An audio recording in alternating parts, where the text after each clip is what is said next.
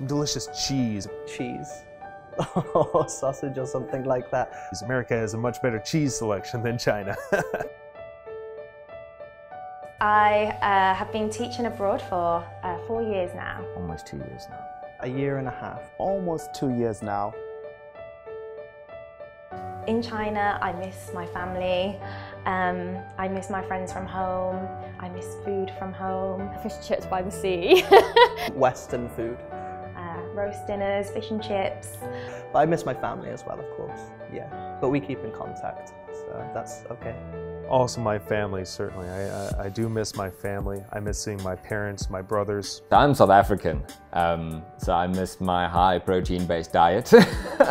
My meat and potato pies, I miss my steak and kidney pies. I miss having open fires and being able to braai, it's what we call it in South Africa, being able to braai all the time.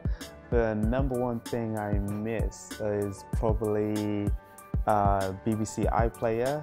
I have two brothers and they're both younger than I am, and I still keep in touch, and we still play games together. We still talk to each other pretty regularly. Because in the UK you can just go on iPlayer, watch all the different TV shows like Doctor Who, and so although I can't see them, I still keep close with them.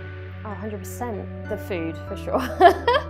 Like I love Chinese food, and I've really grown to, like, I've kind of I've grown my palate of kind of, I used to be terrible with spice, and now I can actually handle that, and I'm more explorative with my foods, but I never beat like a Sunday roast, and you can't get that here.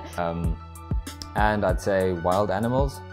So we have, you can go half an hour, then you're in a park with all types of different animals, and that's difficult here. You can go to zoos, but it's just not the same. Also British TV. I can't get on BBC iPlayer anymore, and I can, but it's really hard to get onto it. So those are honestly the two things, I think: British TV and British food.